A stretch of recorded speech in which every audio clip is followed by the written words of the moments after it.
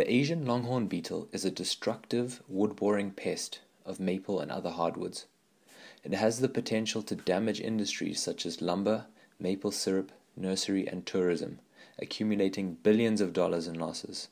Already more than 80,000 trees have been lost. Larvae chew tunnels deep inside trees, hidden from view and safe from pesticide treatments. You won't see the larva, but can look for these telltale signs and symptoms of an ALB infestation. Egg-laying sites and bark will vary in appearance, depending on the host species and the age of the egg site. Sawdust and frass may be evident near the egg site, in branch crotches or at the base of trees. Exit holes tend to be very round, and because larvae tunnel deep inside trees, you should be able to stick a pencil a fair way into the tree.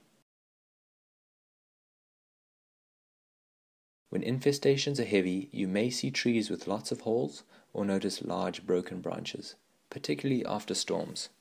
You might actually see the adult Asian longhorn beetles. They are distinct, large beetles with shiny jet black wings, irregular spots, and very long antennae. This is the white-spotted sawyer, a native insect that does not harm trees. They have dull bronze-black wings and a distinct bright spot at the top of their wings, here. Early detection and rapid response can protect our forests and urban landscapes, but we need your help. Know the signs and symptoms caused by this destructive pest and report suspect trees to your local extension office. We need your help to protect our plant resources. Become a first detector. Learn more at firstdetector.org.